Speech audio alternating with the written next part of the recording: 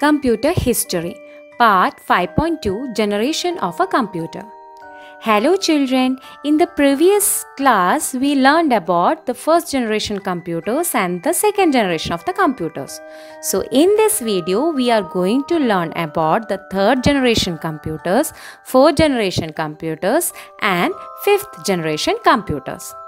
So third generation computers. The third generation computer starts in the year 1964 to 1975. In the third generation computers, we used integrated circuits or IC chips. The integrated circuits consist of many transistors, resistors, capacitors and other components are integrated and packed together into a very small surface is known as the chip. So, the IC chip contains a lots of electrical circuits like the transistors that we used in the second generation computers, no? So likewise, a lots of transistors and that transistors all are packed together into a very small circuit called a IC chip.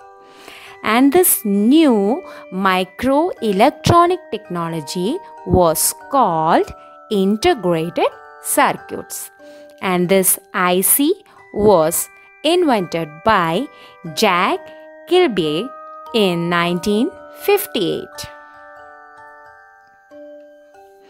Let's see what are all the advantages of the third generation of computers.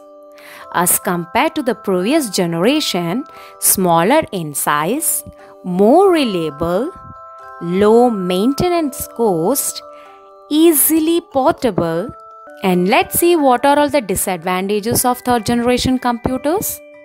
Still, we require air conditioning and highly sophisticated technology required for the manufacture of IC chips. Let's recall the useful points that we learned in the third generation of computers. The third generation computer starts in the period of 1964 to 1975, and the main components used in the third generation computers are integrated circuits, and its speed is measured in nanoseconds. And the input-output devices used here is typewriter terminal, visual display unit, optical character reader, etc. And the secondary storage are magnetic disk, extended core storage, mass storage device.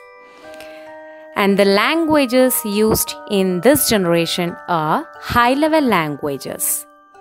And the examples: IBM 360/370 series, ICL 1900 series, PDP-11, RCA, Spectra 70, etc. This is the fourth generation of the computers, and the fourth generation computer starts from 1975 onwards.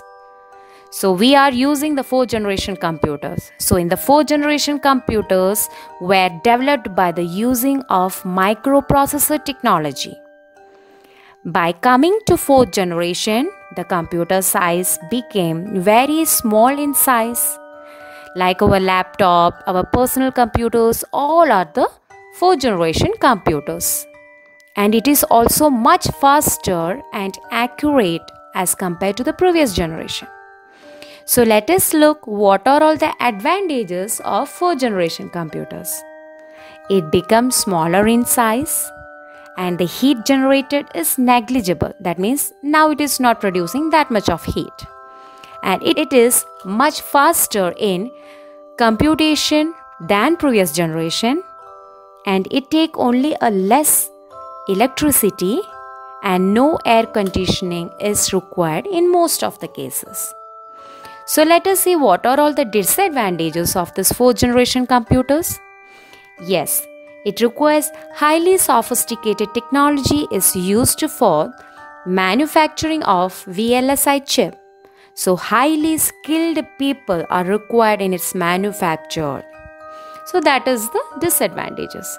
So let us recall the useful points of fourth generation computers.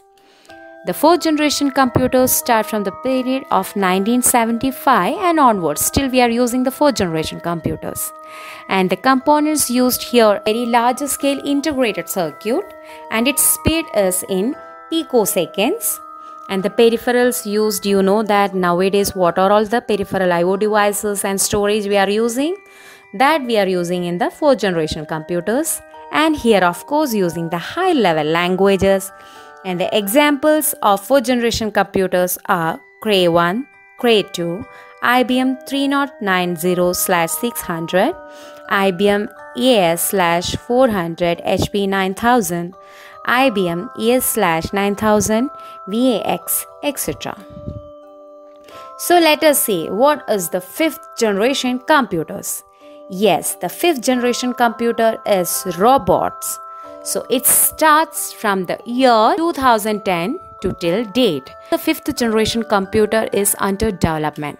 So what are all the ideas behind this future generation computers are to decreasing the cost of hardware and software, and high processing speed, knowledge-based processing speed, and development of natural language processing. Natural language processing means the language that we are using. It is usage of AI, that is artificial intelligence. That means they are able to think and behave like a human being. So now let us write all these things in your notebook. Question number 1. What are all the components used in third generation computers? That is integrated circuits. What are all the components used in the fourth generation computers?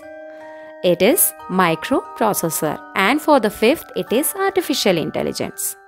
And write these useful points in your notebook.